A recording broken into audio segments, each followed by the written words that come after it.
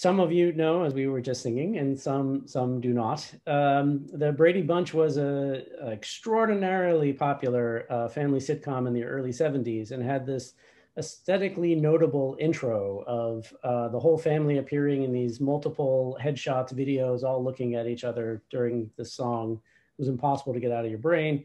And, if you replace the title with a figure, that's what most of us have been experiencing for, 6 to 8 months now. And it certainly has its place, but there are also ways in which these kinds of meetings are very tiring for people and don't always serve as the best communication. And in some discussions in the background with Carney folks, that's how we got to thinking about, well, let's try to connect on this meta method of how we interact with each other, because I think there's a broad base of knowledge of different people trying different kinds of systems. And also we could all benefit from just knowing what each other are doing. So some of the things we're going to talk about today are kind of small technical details, some of them larger things. And I want to start at that broadest context, which is why I'm saying, what is the purpose of a meeting? And certainly in the corporate world, there's this kind of notion of, man, a lot of meetings could just be emails. And I think that can apply to academia as well. Not necessarily everything works that way, because a lot of what we do is comparing and contrasting ideas, but it's a thing worth thinking about. So while I don't plan to go into these things in detail, I thought I'd start really from the beginning of why are we communicating at all? And since these are things that I have seen in industrial sectors that aren't as popular, and academia, just sort of put a bookmark there that there are many kinds of ways of keeping track of, say, what a lab does, if you're a PI, or even if you're a grad student, figuring out how do you know what to be doing with yourself. And so here I'm listing a bunch of project systems and platforms, and the distinctions is that the systems are ways of thinking about how you organize yourself. So GTD, the last one on this list, is an abbreviation for getting things done. And in the 80s, it was like the thing. And it's a way of capturing all the tasks you're supposed to do and then move them along through certain kinds of weekly reviews and so on. And the main thing I'm bringing up here is that when David Allen proposed it in the 80s, he described how to do it on index cards in little boxes, and you would shuffle index cards around. There's nothing about his system that requires you to have a computer.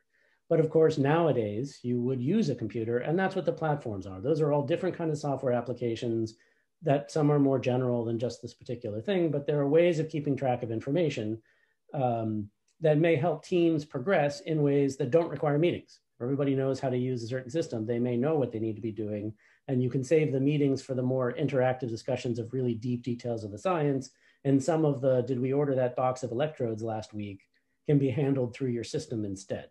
So that's a general kind of comment. It takes work to set these things up, but I thought I would just put a note out there that there are ideas about how to improve your own productivity and your team's productivity, that not everything is a conversation. And the other major piece I wanted to put out here, and we'll come back to some of the software we'll talk about in a minute. Today, we're really going to be focusing on meetings, I expect. We'll see what the crowd wants to talk about.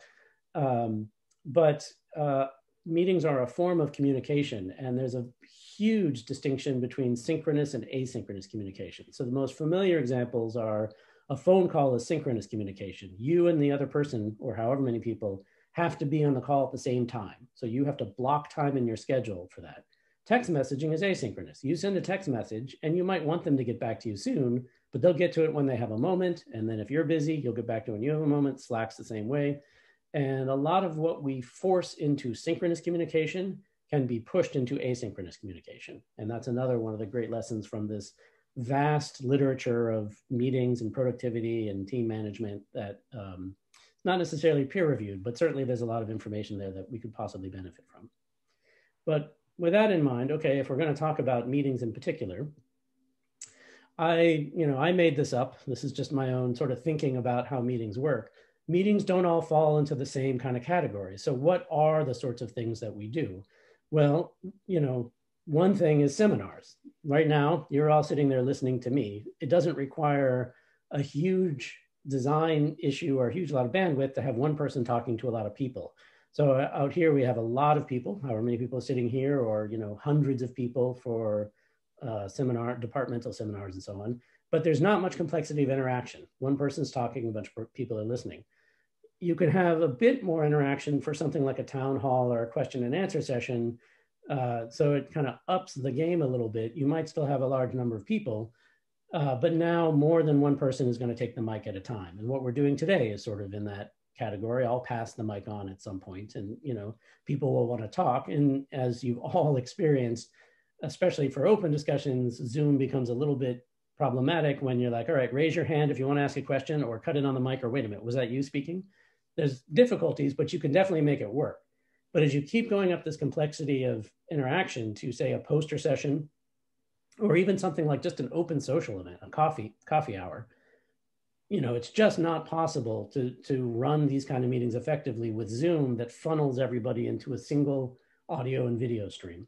So those are some of the kind of things we want to demonstrate today, is thinking about, well, how do we get up into this part of the graph? Excuse me. There's also other areas where maybe tools could help. Even when you don't have as many people, with lab meetings, yeah, you can make them work, but it could be nice to have ways, for example, to have more than one person sharing data at a time. There could be some level of complexity that's more than just single speakers. Things like office hours, often in the real room, office hours will break up into groups of students or whoever talking to each other, and you kind of move back and forth. It's a bit hard to do with Zoom unless you have like formal breakout rooms or something. And then, at some sort of extreme complexity of interaction is you say, okay, let's go to the whiteboard and really work this out. You want to be trading ideas back and forth. There is a whiteboard in Zoom. I'm sure many of you have used it. There are ways in which it could be improved. So there's a broad range of things, and it seemed to me helpful to think about, at least along one axis, this notion of how many people are involved, but also this notion of complexity of interaction. Those are both important, and I think they're, in my mind, orthogonal. And, obviously Zoom covers a portion of this, but, there's room for improvement. So then I did a kind of capture thing of just laying out lots of different software systems, and thinking about ways they might get used. And some show up in multiple places because they don't fit in categories very well. And again, this is just sort of my thinking about where many of these tools go. Don't worry about writing this whole screen down, because this is being recorded, and also we'll put these things into the Google Doc. It's not there yet, but so we'll put these things out there. And I want to be clear, we're not endorsing any particular tool. Some of them cost money. Some of them have security and privacy concerns that you may want to address yourself. Who knows? Some of these are actively being used by people around. Some of them I've never used, but I know they exist and they might be worth checking out. And if some of you have experience with some of them and you say, oh yeah, that's a tool I really like, or that's one I hate, I'm hoping that comes up in a conversation, but just sort of lay out the general kind of thing, right? So everybody's familiar with Google Docs. Overleaf is a more useful tool if you work in LaTeX, more mathematical or symbol heavy kind of stuff. Coda is a lesser known tool, but is sort of living in that space of document organization, but also team organization. Many people are at least aware of code repositories, and it's worth mentioning that GitHub and GitLab also have wikis and also have messaging systems. So they're really more than just a place to dump code. They really can help your team keep track of progress with code and analysis and what people are doing. There's a ton of management tools. I think I saw Justine on this call. So, the project manager for our NeuroNext here at Brown, she could probably tell you quite a lot about which things are effective or not. And for large enough teams, certainly these kinds of tools are extremely important. Even for small teams, sometimes they're helpful. Capturing notes, capturing knowledge, the online meetings we have right now, and then, these kinds of communication boards, which are a mix of synchronous and asynchronous. These systems up here are not as familiar, I think, in academia, but they're sort of newer, but they're kind of nice in that they're sort of text messaging, but also you can do audio text messaging. So you actually just say whatever it is you need to say. You don't have to type it all out on a phone, and then people can trade back and forth these audio messages to keep track of things. There's a lot of potential tools here that people might be interested in at least exploring. And I think for the rest of this meeting, we're likely to focus on these last two categories here, sort of spatialized meetings, which get into the upper right of that diagram that I was just showing, where you have lots of people and lots of interaction complexity.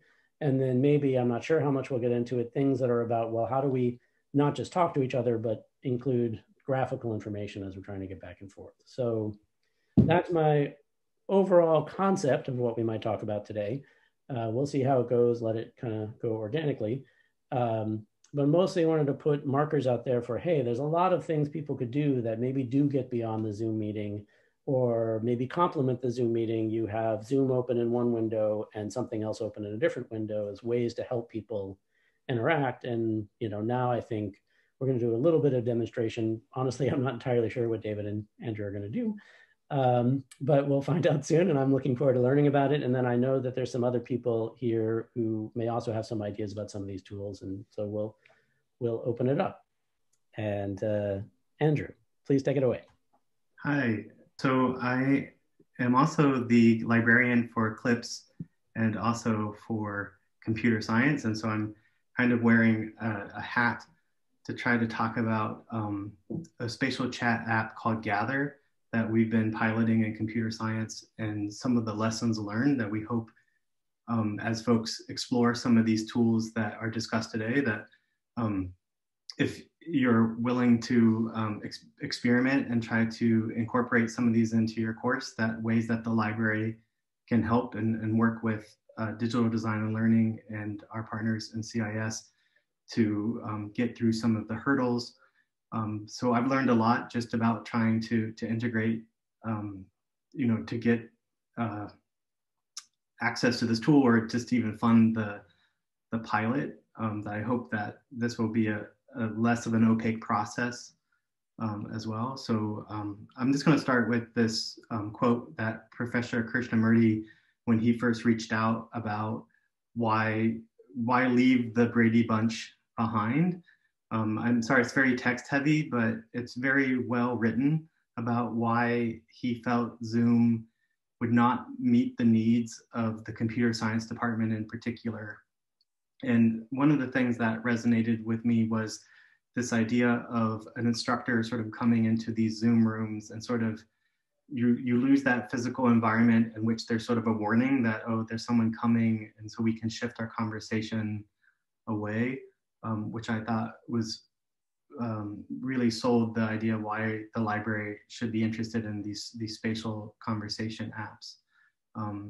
So just to get a better idea of what a conversational app or a chat app, in terms of technology, I mean, they're 2D digital spaces with graphics that are similar to like a Game Boy, or maybe even Atari age. So they're not necessarily you're not going to be blown away by the avatar that you have.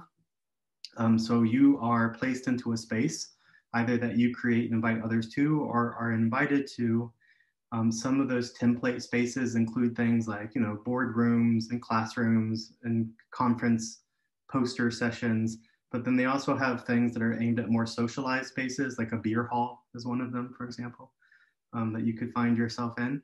And then you navigate, basically using your arrow keys through this 2D physical space and encounter other folks within that space. And so one of the highlights is as you get nearer to other avatars within your physical space, in the same way as you would approach people at a cocktail party, the closer you get to them, you'll be able to hear them and then see them. And so it kind of has a built-in Zoom feature in that you have the avatar and the board, the space that you're looking at, and then also when you approach people, and the creator of the space can actually set up how distance, like the distance can be changed when the hearing or the audio and the video comes on. So in some cases you might have to walk up directly to have contact with that group, and then all of a sudden everyone in that group, they will appear in the same way that I can see everyone in the gallery view on Zoom, and I would be able to hear those noises of folks from the space. And if you're moving away from them, or you're moving between people, you're only going to hear or see people that your avatar is near at that time. So it kind of, at the very bottom, you see Professor Krishnamurti talked about this idea of being able to reproduce this 2D space is sort of this benefit of a physical environment that is kind of lost in the Brady Bunch model that we saw earlier. So I encourage everyone to visit Gather.town so that you can actually, as Dr. mentioned, I can't necessarily do both at the same time, but you won't be blown away necessarily. There's a demo, where you can launch and you can sort of see how this works. But even within this demo page, you can see, the the person as avatar is down at the bottom right, and then they've engaged these 3 other people, and they can hear and see folks within that space. And so this is just me. You can see me, Andy, here within the space. And down at the bottom, you see my smiling face on the camera that pops up. And there are some embedded tools that I'll talk a little bit about. But for the computer science department, some of the needs that were identified for 7 courses were, how do you have a think, pair, share based on proximity? If you have, I'm going to have these people pair up and report back. And then also, if you have people meeting, if you have a 400-person course, in some cases, how do you have these sort of study groups meet up outside of the classroom, and then also have labs or sections where not all 400 people are meeting at the same time.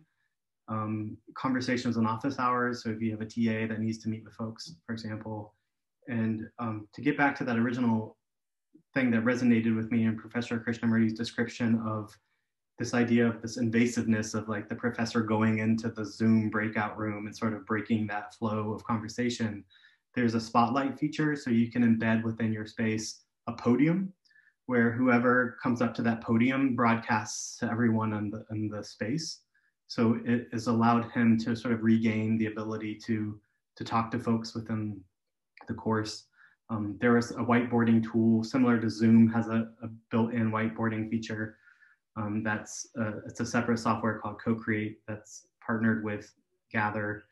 And then I talked about posters just because I get a lot of questions with my other hat in terms of data management, where different symposia like the Leadership Alliance, the Summer Research Symposium, the medical schools academic symposium that just happened, they've had to go from a physical environment to one where we put their posters in the Brown Digital Repository and we have videos of them giving their presentation. But this could be one that could be perfect for the kind of a spatial app. So in terms of the legwork for the trial, it was mentioned about Overleaf. So we've done a couple experimental pilots with the library in the past. So our Overleaf account, the history of that was very similar, where Ur, the chair of computer science, had asked if we could spin up a trial of what then was called Write LaTeX and Share LaTeX. They were separate companies.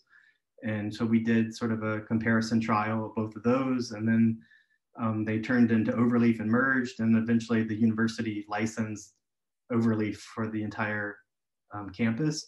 And so we've had sort of that history of doing those kind of trials with some other products. And so that was sort of the same thing here, where I think when Ur first reached out, it was this idea that we've done this with Overleaf, can we do this with some of these other tools? And so they had looked at Gather, Spatial Chat, Sococo, which are other types of ones. And this was the one that met their sort of pricing and capabilities. And if you're interested in sort of doing one of the trials, having the number of classes, enrollment, how many simultaneous users you would need, how long you would need the trial for, and then, if there are funds that we can use, from the library or for CIS or departmental funds that we can try to track down to get folks to be able to support that. And then we began the process, which I'm happy to talk about today. When I first was thinking about, I learned so much through this process. I hope other people can learn what has to happen on campus to go through this. And so Catherine Zabriskie, who's the new senior director for digital learning and design, and who's been the director of DLD in ITG previously, but now it's been moved under the Sheridan and the Provost office. This is her new title. She was super helpful in holding our hands through this process. And so I definitely want to encourage anyone who's on that path to utilizing some of these new tools to reach out to Catherine, because I was unprepared for the number of bureaucratic encounters on that path. And so she was very helpful in knowing that even a free trial, because we've had some trials in the past where we've been able to get at no cost for a semester, that we still need to go through this new process. And the two process has to do with the contract review, and then there's a security review. And so the security review, I think, was one of the most interesting. because there's new terminology. So for example, the library just licensed a domain of one's own, reclaim hosting. So if you ever wanted to spin up your own WordPress site separate from like Brown blogs, or have some other sort of out of the box that you need a domain to host, you could. So that's a platform as a service, and that was a 150 question questionnaire that Reclaim Hosting had to fill out to be able to get that. So that was super involved. And I have some links and we can share the slide about the security review processes for those. But the generic review process is about 12 to 15 questions that focus mostly on what data is being collected and where is it stored, really. And so a lot of the risk classification that Brown has in terms of data that we collect from students or research, that they're sort of aligned with that level. So with directory level information in terms of the spatial chat apps, it's not, in this case, it could be where students receive a link and then they just join and then they create their own username. And so it's really capturing nothing more than their IP address. And then for things that are more enhanced, like that domain of one's own, the Reclaim Hosting site, because it had class rosters, so it would keep track of what students are enrolled in which class. That was more in that FERPA range where there's that 150 page and a much more involved review. And then I noticed that there were some that are already reviewed by the federal government that CIS can kind of greenlight. So for example, in that board that was showed earlier of different, like Trello as a platform is already on there, Zoom is already on there. Some of the Google products like Jamboard for whiteboarding has already been through that process. So you could sort of check that to see. In terms of access options, the university was helpful to say, like, these were sort of the options of how students could get access. So are you providing them sort of a roster and then they're sort of on that green list? Or is it just invitation only? Or is it something that we can set up single sign-on for so that they can log on with their Brown username and passwords? And then the contract part, of course, is just looking at, what are the terms of the agreement, and if there are certain things that Brown, one of the things I learned was that there are some sort of new company startups where, they want to advertise that certain universities are using their products. So you might log on to Gather right now, and at the bottom you'll see like Stanford and their symbols and all that. And some universities don't like to have agreements that they don't want their sort of advertising or brands being as a part of that process, and they look for other things that are more related to finance. And then I think that was once we went through that process, it ended up being smooth, and again, because DoD and CIS were such helpful partners throughout this. And one of the things I learned from digital design and learning is that they have this catalog of things that have already been approved and things that are not recommended, so that they've already gone through pilots on campus. Because I talked to a lot of people who have done pilots, and then that is kind of siloed information and no one else knows that someone tried something and it didn't work. And so here within DoD supported, like I found like Top Hat was really helpful to me, because in the library we were getting a lot of questions about whiteboarding tools. And we found out that for Canvas, Top Hat has a license with the university that precluded us from using like Mentimeter, for example, like a non-compete clause within the license contract of this other thing. So that was super helpful for us to know like what were approved tools for whiteboarding. And this is their, they have instructor guides. So for example, if you wanted to use Top Hat for like embedding a quiz or, replacing iClicker kind of interactivity. But then they also have this contact email where you can just say like, oh, I'm doing a pilot on this and I'd like to share my experience. And even on their webpage, they kind of encourage folks to report back if they've done a pilot. And yeah, so I hope that the experience was, that we've learned something that other people can learn from as well. Great, thank you, Andrew. And yeah, that was a lot of great information in there. And you also you reminded me there's an entire category of tools that I had left off of my list, which is quiz, polling, forms, any of those kinds of things like Mentimeter you mentioned, or Google Forms, or any of the Canvas Top Hat Classroom things. Let me introduce David Sheinberg, professor of neuroscience, who has some stuff to demonstrate with OBS and I'm not sure what else, but David, please take it away. All right, I will give you a brief introduction to a couple of tools I have used, and they are useful in the context of today's conversation about things you might do in Zoom. It turns out that the tool I'm going to show you most of is quite useful for much more generally, and you'll see that in a moment. The reason this whole thing got started was because we had a meeting maybe a month or two ago, where we wanted to keep track of time, and while you can always have someone be a timer, the idea was that maybe we could actually just have a timer show up on the as a entry on the on the gallery, and that has an advantage, which is that everyone can see it. The person who's speaking can see it. You don't have to be, you just have to watch it. So anyway, so that was the impetus for describing how I actually did that, and then as I'll show you, the tool itself is way more useful than just what you're seeing right here. But in any case, it does work for this too. And so again, this was the idea was to have some kind of ability to create a timer, maybe reset the timer, turn off the timer, and in keeping with the theme of TV from the 70s and now 80s, I named him Mr. T because he was a timer. So anyway, that was the timer. So the question is it a pain to actually do such a thing? And what do you get if you try that? So I will start by showing you that it's what I have done is based on a tool called OBS, which you can certainly, I'm going to share my screen now, which is free, which is great, and is quite mature at this point in terms of its development. So the first thing I'll tell you is that there's plenty you can learn about this this process. Just if you Google Zoom OBS and YouTube OBS and Zoom, you'll find some combination thereof.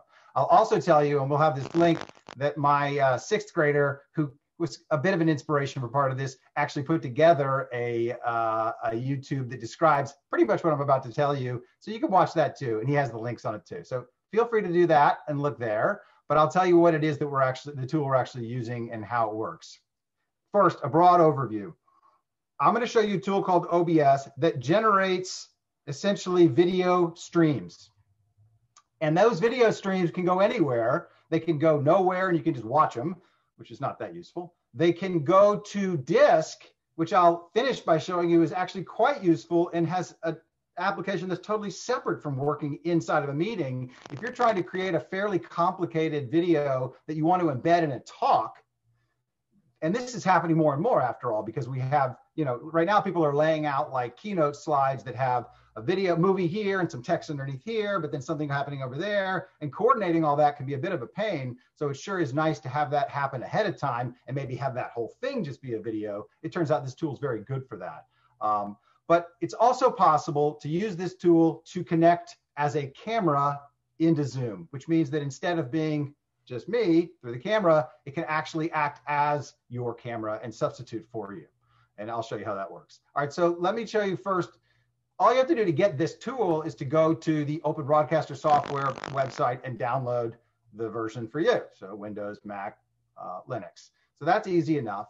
You can install it. It'll ask you some questions along the way, like, allow me to grab your desktop and things like that. And on Mac and on Windows, they'll ask these questions, and I say yes. So, but take that as you will. And that will then install a program called OBS, and it's just a little program that looks a little bit like a graphics program, and I'll show you that in a moment. Now, just by way of what else you would need, the only other thing you need other than Zoom, which we all have, although I should point out that you might keep track of your version of Zoom. It keeps working, but there was a period of time when this idea of a virtual camera was a little bit frowned upon, I guess. I don't know, they were taking it out. So there are some versions of Zoom that don't support it, but if you go to download the newest version of Zoom, just go to the download page, it'll just replace your existing one, and they seem to be working fine. I downloaded one just today, and that's what I'm using. So the current version works fine for this.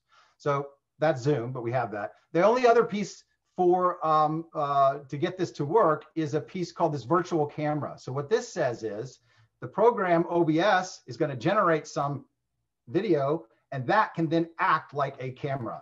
And so practically what that means is you download a little package, and again, we'll give you the link. And on the Mac, there's a Windows, there's a package here called Windows Installer. On the Mac, there's a package called whatever, it's a .package file. And both of these are just small things. You double click them and they install a plugin into this OBS program. So let me go over to the OBS program and show you sort of what it is. All it is a collection of scenes that can contain any one of a number of sources. So this is a blank scene that contains no sources and is therefore blank. My countdown timer, on the other hand, or I'll show you, here, the countdown timer is actually just a scene that contains a text object that I added. I'll delete and then add back and show you how this works. This is just like a board, like on a graphics, like an Adobe Illustrator or something. I'm just gonna add something to it like a text item. So I choose from a large variety. This is why it's actually quite a bit more powerful than what we're talking about. I'm just gonna add text, which is not very exciting, but I can do it. I'm gonna call it timer. It's just a name of this little text object, and I place it here, and it asks me to put, it happens to already be connected, and I placed it down, and there is a text object called timer, but I'm going to delete it and put another one back because it's too smart for its own good.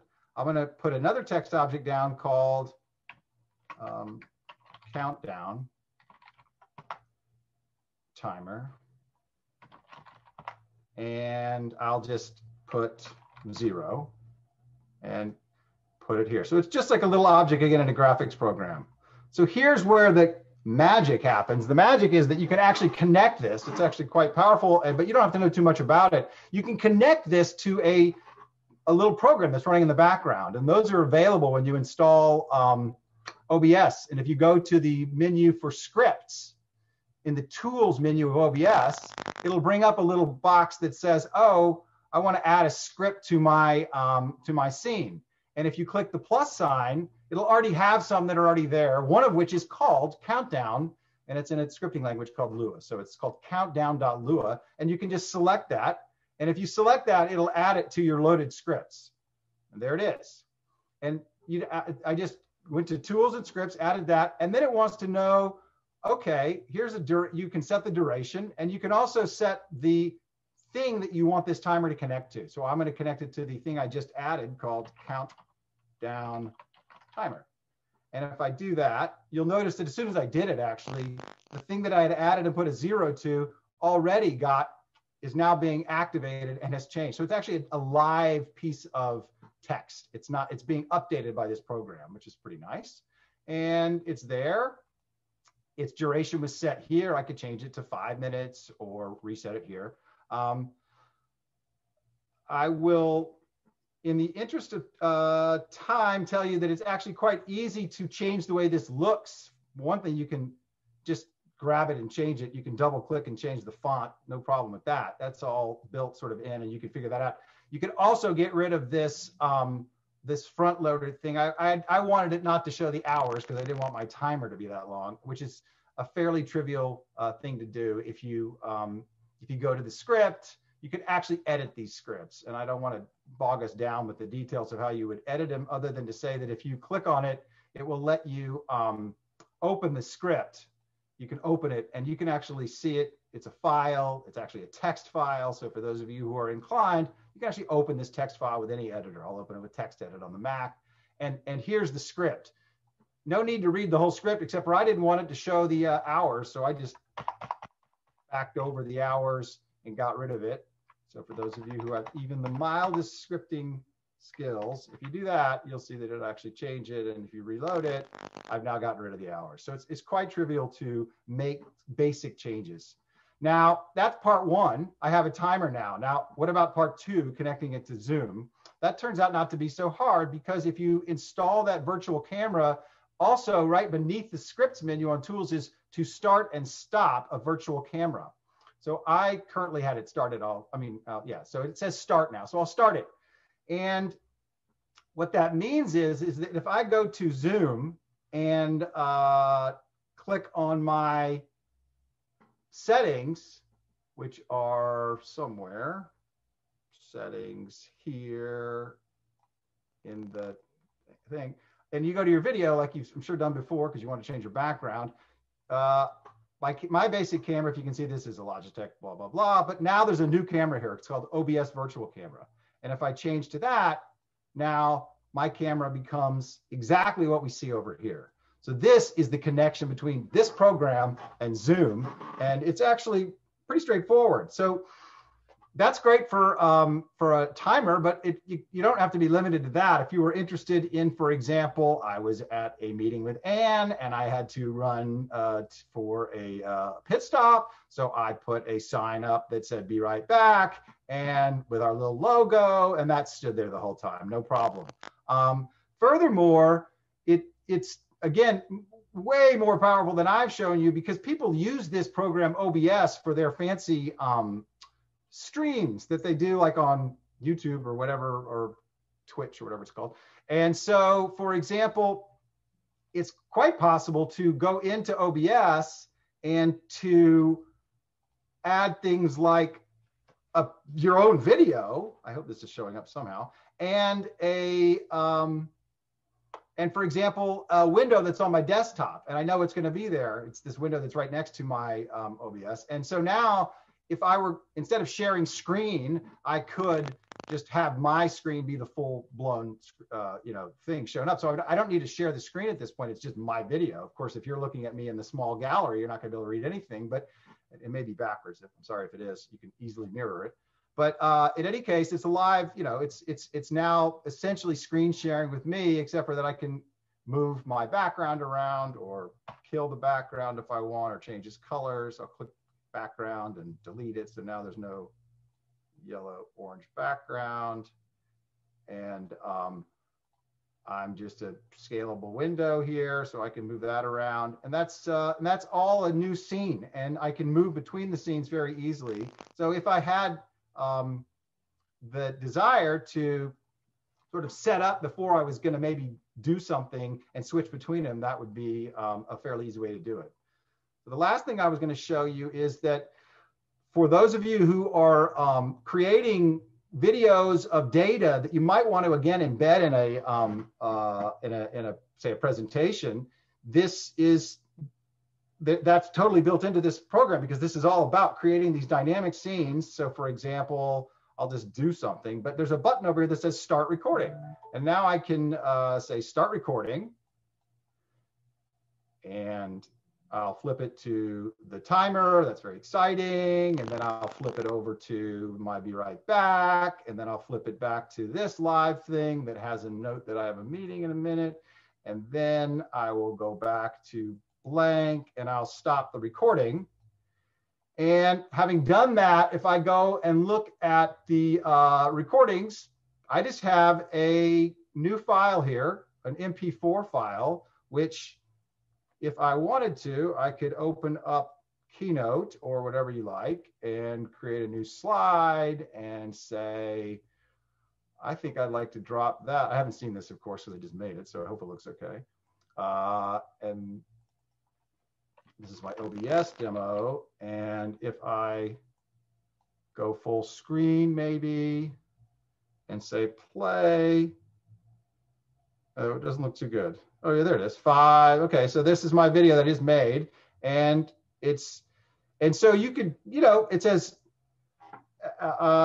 creative as you want to be. It's pretty easy to create a pretty sophisticated video that can then just be embedded inside your talk. So it goes beyond just these online meetings. It's a way of communicating a pretty complicated set of stuff. So I will stop there, and happy to discuss whatever else I know about this thing.